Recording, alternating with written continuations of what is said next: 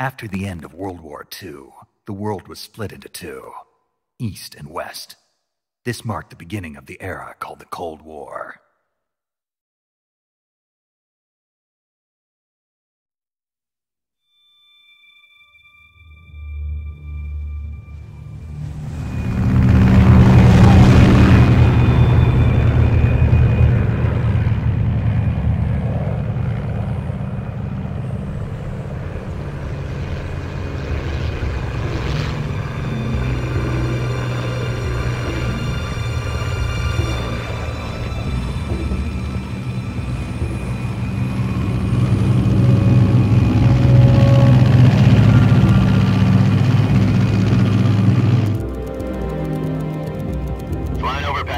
Altitude 30,000 feet.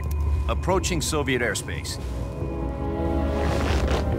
20 minutes to drop off. Commencing internal depressurization. Equipment check. Arm main parachute. All right. You ready to go? Drop zone still showing a high pressure mass. Cav okay. Good. We've got high visibility.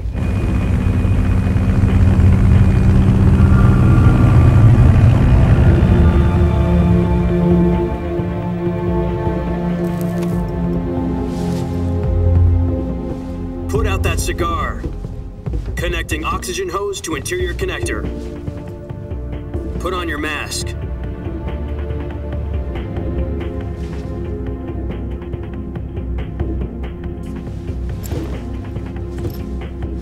Does this panty waste know what he's doing?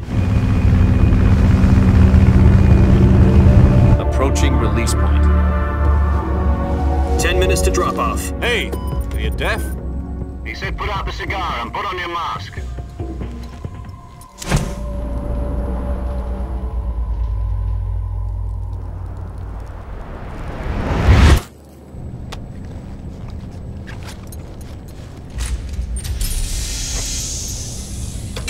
Depressurization complete. Checking oxygen supply. 6 minutes to drop off. Opening rear hatch.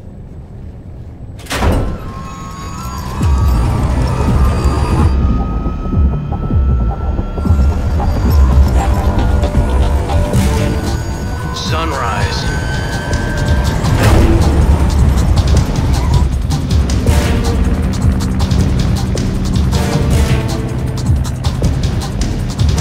External temperature minus 46 degrees Celsius. 2 minutes to drop off. Stand up. You'll be falling at 130 miles per hour. Try not to get frostbite from the wind chill. 1 minute to drop off. Move to the rear. Activate bailout bottle. This is one for the history books. The world's first halo jump. 10 seconds to drop off. Stand by. Status okay. All green. Prepare for drop off. Countdown. 5, 4, 3, 2, 1. Spread your wings And fly. God be with you.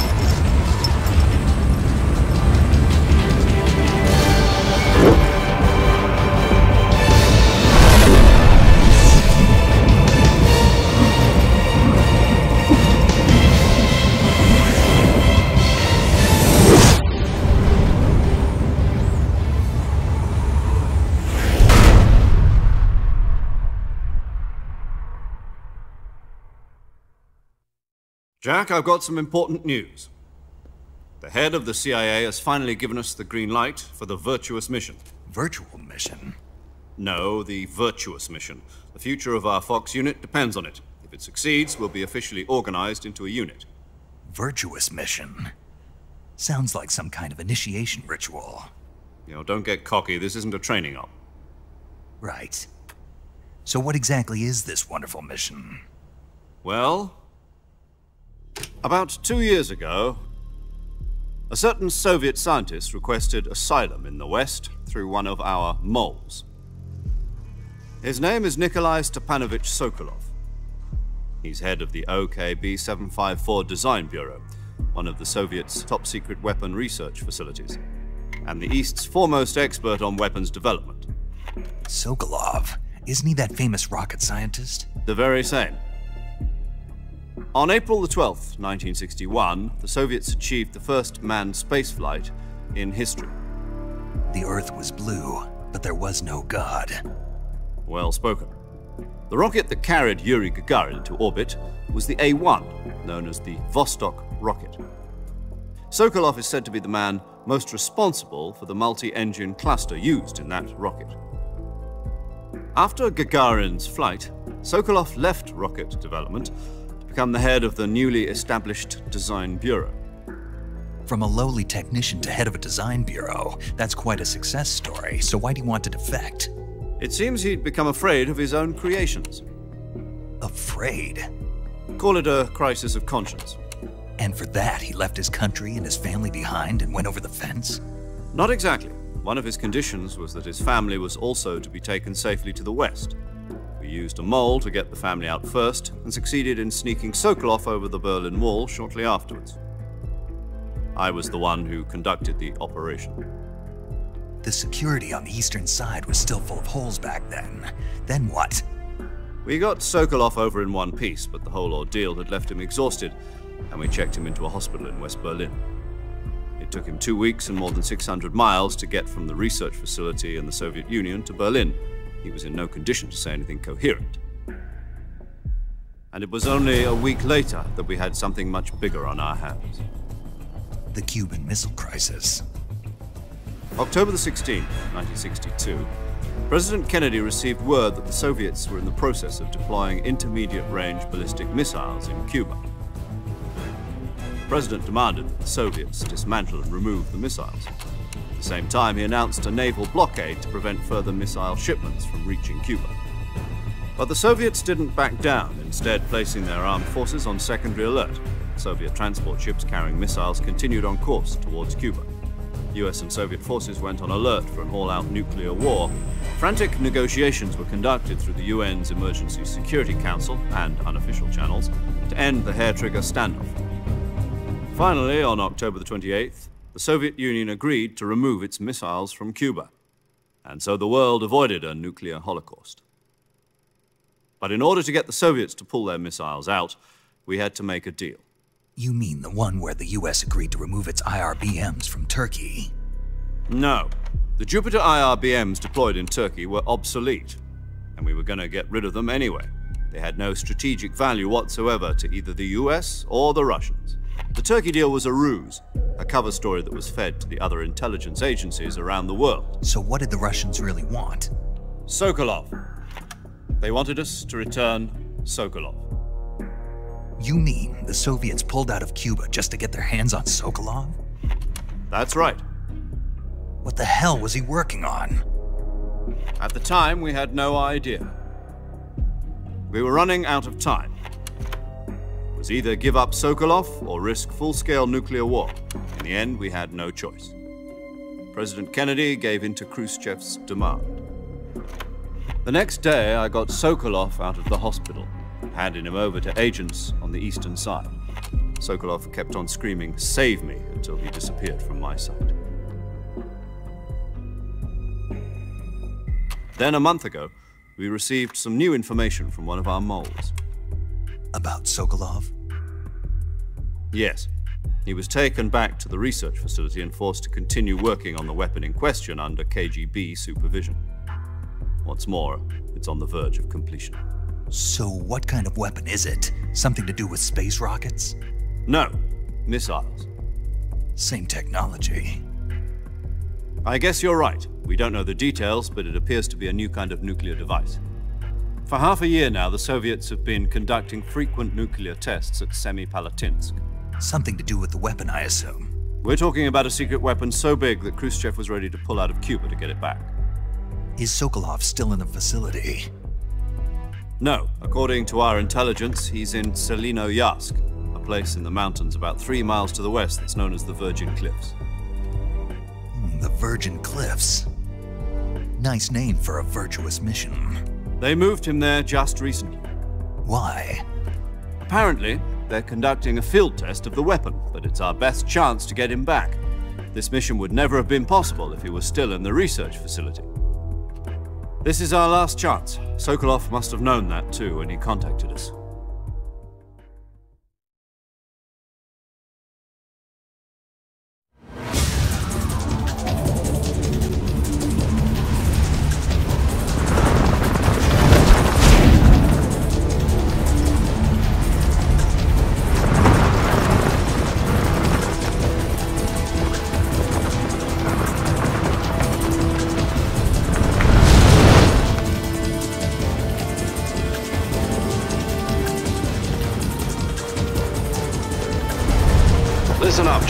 your mission is to infiltrate Selino Yask in the Soviet mountains, ensure the safety of Sokolov, and bring him back to the West.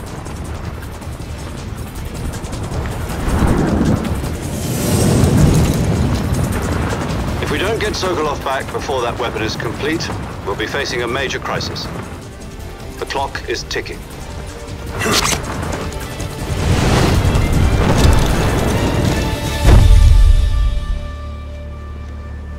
Once we've confirmed the rescue of Sokolov, stand by at the recovery point. A recovery balloon will be dropped at that point. Helium will be pumped into the balloon to inflate it. The process takes about 20 minutes. Once it's complete, the gunship's arm will latch onto the balloon and pull it up. The Fulton surface-to-air recovery system. I'm familiar with the theory. Take it easy. It's been combat-proven. Do you think Sokolov is up to it? The shock will be less than during a parachute jump, and the arm can handle up to 500 pounds. So you're planning on going over the border in a single combat talon? She's equipped with two 6-barrel 20mm Vulcan cannons, as well as two 40mm machine guns. Sounds like she could hold her own against a battalion of tanks. Even with the fuel in the reserve tank, we're facing a 4-hour time limit. If all goes well, it shouldn't take more than a few hours. Home in time for dinner. But if anything goes wrong, you'll be eating dinner, breakfast, and all the rest of your meals in the jungle.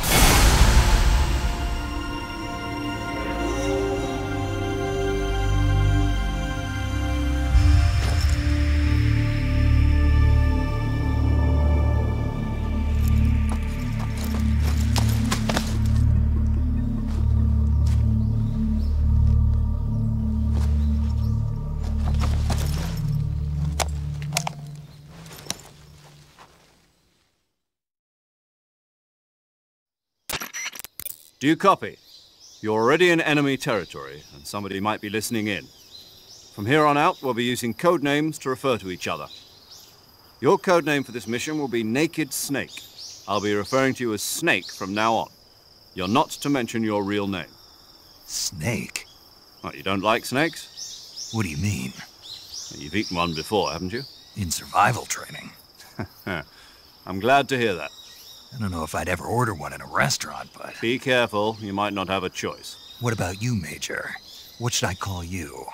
Let's see. I'll be Tom. Call me Major Tom. This will be a sneaking mission. You must not be seen by the enemy. You must leave no trace of your presence. Is that clear? This kind of infiltration is the Fox unit's speciality.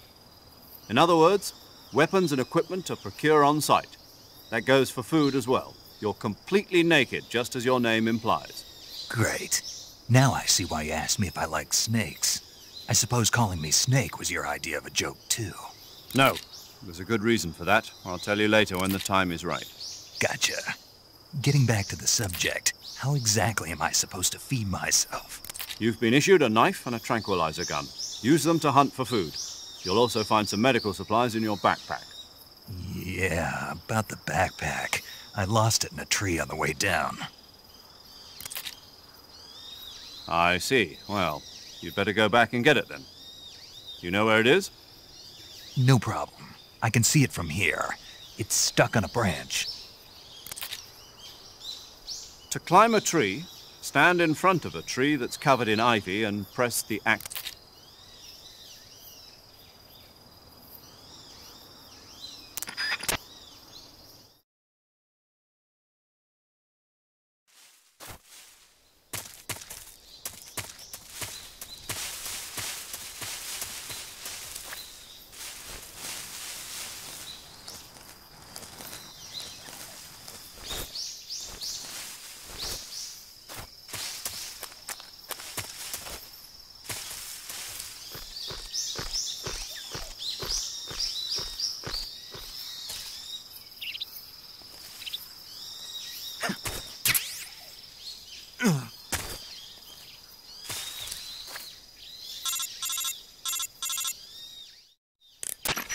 I see you've retrieved your backpack, Snake.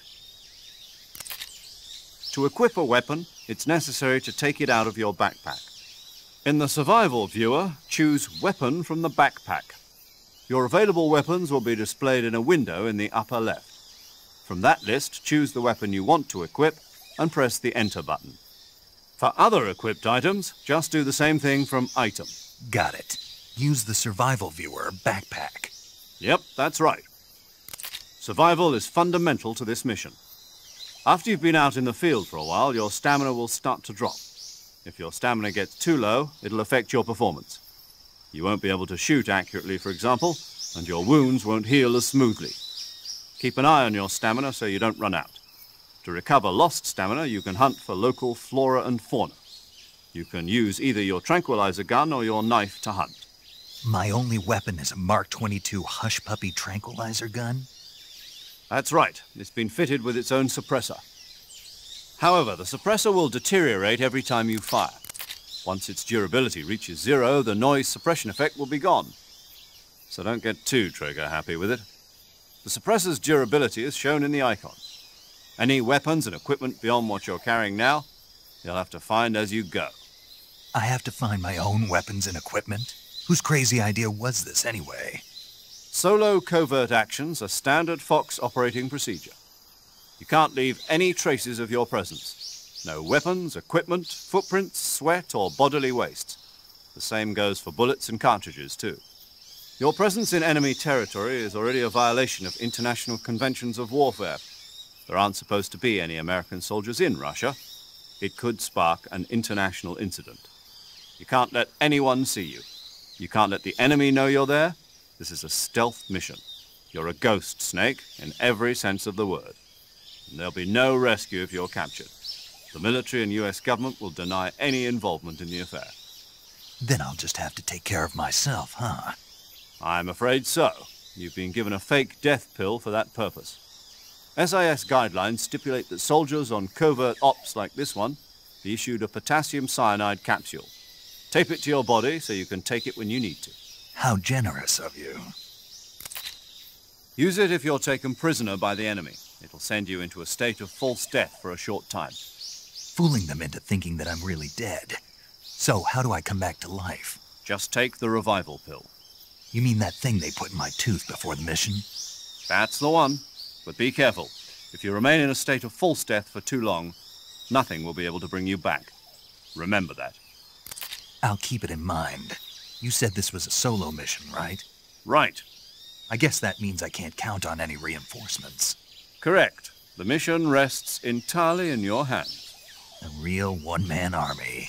Relax. There's a support team ready to back you up over the radio. Who? I'll introduce them to you. This time, survival is of utmost importance. The first member of the support team will be in charge of monitoring your physical condition, acting as a medic, so to speak, as well as recording your mission data. She's a member of Fox as well, and she's here on the gunship with me. She? Hello, Snake. I'm paramedic. Nice to meet you. Paramedic? As in a medic who comes in by parachute. Aren't you going to tell me your real name? Are you going to tell me yours, Mr. Snake? My name, huh? It's John Doe. And they call you Jack for short. You're a regular Captain Nemo. A name means nothing on the battlefield. After a week, no one has a name. What's your name? Jane Doe. Very funny. I wasn't joking. but I'll tell you my name only if you manage to make it back alive. My frequency is 145.73. She's also in charge of recording your mission data. Whenever you want to save, send a message over the reserved save frequency, 140.96. So saving lets me record my mission data. That's right. It also records the state of your health. Good to know. There's one more person I want to introduce you to, Snake. Huh? Speaking of snakes, you remember the boss, don't you? A legendary soldier and your mentor. Actually, it was the boss that got the DCI's authorization in the first place. She's going to be serving as Fox's mission advisor. The boss is?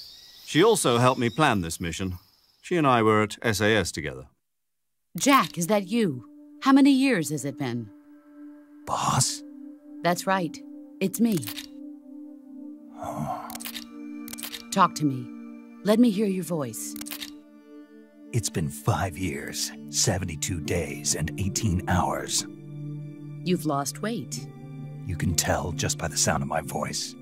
Of course I can. I know all about you. Really? Well, I don't know anything about you. What's that supposed to mean? Why'd you disappear on me all of a sudden? I was on a top-secret mission. You didn't need me anymore. But there were still so many things I wanted you to teach me. No, I taught you everything you needed to know about fighting techniques. I taught you all I could. The rest you needed to learn on your own. Techniques, sure. But what about how to think like a soldier? How to think like a soldier? I can't teach you that. A soldier needs to be strong in spirit, body, and technique. And the only thing you can learn from someone else is technique. In fact, technique doesn't even matter. What's most important is spirit. Spirit and body are like two sides of a single coin. They're the same thing. I can't teach you how to think. You'll just have to figure it out for yourself. Listen to me, Jack. Just because soldiers are on the same side right now doesn't mean they always will be. Having personal feelings about your comrades is one of the worst sins you can commit. Politics determine who you face on the battlefield. And politics are a living thing. They change along with the times. Yesterday's good might be tomorrow's evil. Is that why you abandoned me? No, it had nothing to do with you. I already told you, Jack. I was on a top-secret mission. A soldier has to follow whatever orders he's given. It's not his place to question why. But you're looking for a reason to fight. You are a natural-born fighter, but you're not quite a soldier. A soldier is a political tool, nothing more. That's doubly true if he's a career soldier. Right and wrong have no place in his mission. He has no enemies and no friends. Only the mission. You follow the orders you're given. That's what being a soldier is. I do whatever I have to get the job done. I don't think about politics. That's not the same thing. Sooner or later, your conscience is going to bother you. In the end, you have to choose whether you're going to live as a soldier or just another man with a gun. There's a saying in the Orient, loyalty to the end. Do you know what it means? Being patriotic. It means devoting yourself to your country. I follow the president and the top brass. I'm ready to die for them if necessary. The president and the top brass won't be there forever. Once their terms are up, others will take their place. I follow the will of the leader, no matter who's in charge. People aren't the ones who dictate the missions. Then who does? The times. People's values change over time, and so do the leaders of a country. So there's no such thing as an enemy in absolute terms. The enemies we fight are only enemies in relative terms, constantly changing with the times. As long as we have loyalty to the end, there's no point in believing in anything, even in those we love. And that's the way a soldier's supposed to think? The only thing we can believe in with absolute certainty is the mission, Jack. All right, but do me a favor. What is it? Call me Snake. Snake? Oh, right. Your codename is Snake. It suits you well. That's right. The legendary unit that the boss put together during World War II was a snake. The Cobra unit, a group of heroes that brought the war to an end and saved the world. As long as you've got a legendary hero backing you up, you'll be fine. Isn't that right, Snake? Yeah, I can't think of anyone else I'd rather have with me. Oh, and one more thing, boss. Yes? It's good to hear your voice again. Same here. After all, who knows if either of us will make it out alive? Snake, you are always best at urban warfare and infiltrating buildings. But this is the jungle. Survival is going to be key. Those CQC techniques I taught you are sure to come in handy. CQC? Close quarters combat, huh? I've been in the Green Berets for the past few years. I'm probably pretty rusty. Not to worry. I'll be here to help you remember. After all, this is your first actual survival mission. I'll be supporting you over the radio. Where are you, boss? Next to the Major? The boss is communicating with us by radio from aboard a Permit-class submarine in the Arctic Ocean. My frequency is 141.80. Call me if you need my advice on battle techniques. Gotcha. Your mission is to retrieve Dr. Sokolov. Dr. Sokolov is being held in an abandoned factory located to the north of your current position. Avoid heavy combat and don't let anyone see you. Don't forget that this is a stealth mission.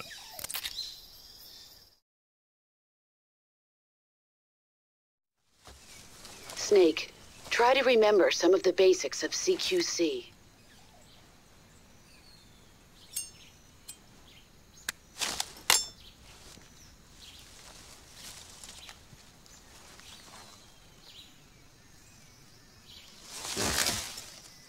Commencing Virtuous Mission now.